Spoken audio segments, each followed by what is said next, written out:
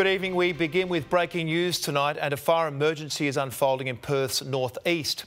Homes are right now under threat in Cullacabardee as a bushfire burns out of control. Elizabeth Creasy, what's the latest from fire crews?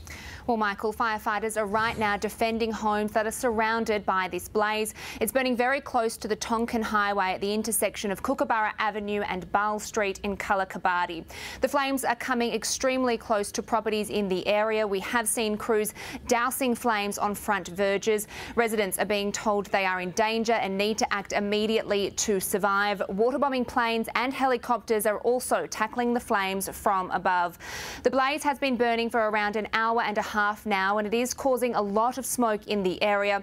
The advice from authorities is to leave if it's safe via Bull Street. If you're not at home, it's too dangerous to return. Michael.